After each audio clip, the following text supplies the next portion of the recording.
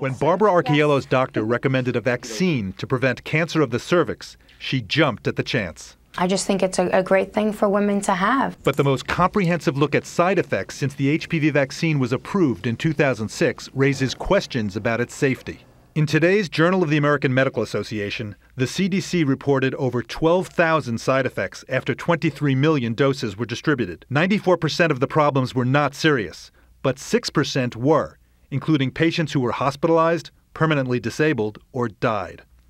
There were 32 deaths, one in over 700,000 doses. It really isn't increased above what we've seen with other vaccines in that age group and what is seen generally in people of that age group. But problems that did occur more frequently than expected were fainting, about once every 12,000 doses, and blood clots, once every 500,000 doses. The reporting on blood clots was concerning to CDC, concerning in the way that we think it needs further investigation. One less. Gardasil. Critics question the vaccine makers' aggressive ad campaign because it paid medical societies to help spread the word and underplay the importance of evaluating the vaccine's risks and benefits.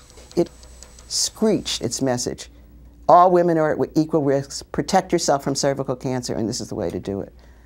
And the fact that the medical societies repeated this message is what the issue is that concerns us. Merck says after reviewing the new report of adverse events, it continues to be confident in the safety of the vaccine. While the CDC and FDA continue to recommend its use, doctors say they'll look at the HPV vaccine for girls and women on a case-by-case basis. If you're going to administer the vaccine, you should discuss these risks with your patient.